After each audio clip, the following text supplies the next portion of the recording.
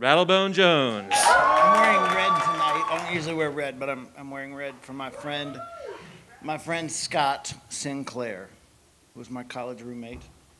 And I feel that I will be holding back from the Spillit community unless I tell you about my friend and getting back, tonight's theme.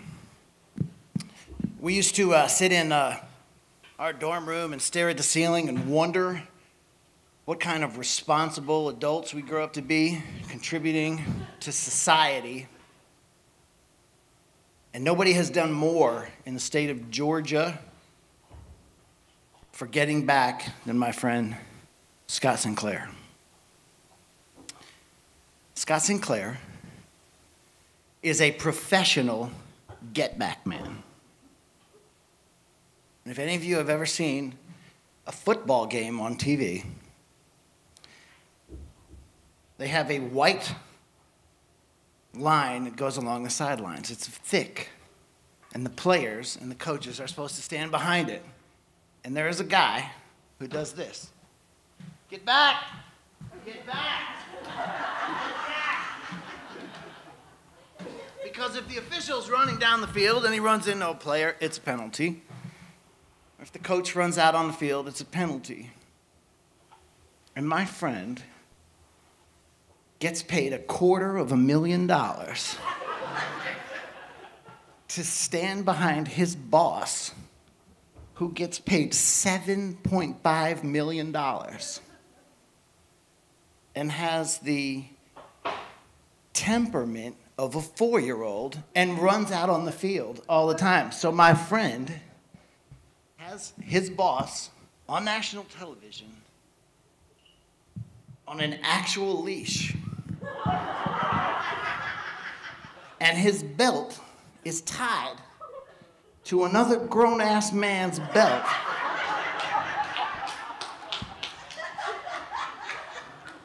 Like this. And he holds back this famous coach that all these people look up to as a role model and goes like this, get back, get back. And he pulls his boss back. And so I was, I followed my friend's career. And when he's on television, I root for him, and sometimes he comes up to Memphis to play in the Liberty Bowl or comes to Oxford. And he comes over for dinner one night, and my neighbor is the sweetest Southern woman, extraordinary. And she meets my friend from Georgia, and you find out a lot about a Southern woman, by who she roots for, because I never knew in my whole life. And he said, yeah, I coach, for Georgia. And she looked up at him to the tops of her eyes, and she said, ooh, dogs, sick 'em, woof, woof, woof. Just like that. He was like, yes, ma'am, go Dogs. And then they kind of barked at each other some more when we left. And so we were rooting for Scott, and they got all the way to the national championship game, where they played the Alabama Crimson Tide for the national championship. And everything went right for Georgia in the first half. And everybody's like, I've never seen Alabama take such a whipping. Who saw this coming? And we were cheering for Scott. They were ahead by like 3 touchdowns. And there was no way. There was no way they were going to blow this. But then the leash broke. And the coach ran out too far on the field. And just when Alabama was totally finished, 15-yard penalty for not getting back. Alabama made the most of it, and they scored. And then everybody was jumping around, and too many players came up. And he was trying to hold back the coach because he didn't have a leash. He was using his actual hand on the belt, and too many players came up behind him, and they didn't get back. And it happened again, 2 penalties. Alabama came back It went to overtime, and they won. Alabama won.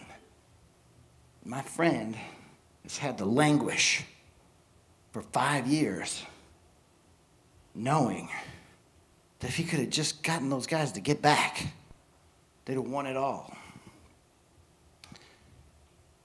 There's one rule at Spillit, true stories only, and you can all Google my friend Scott Sinclair, Georgia Get Back coach, and laugh your ass off at pictures of my friend holding back a grown-ass man by his belt. But I'm getting ready for Spillit tonight. Come watch the best night of stories I've seen in years. Thank you all. And guess what? Yeah. Guess what? Georgia's back. It's taken them 5 years, but they're number one. And they were up playing in Tennessee tonight, the other side of Tennessee. And he was holding them back. But I just want to say, I hope he gets back all the way. And at least for another few weeks, go Dogs. Woof, woof, woof. Sick.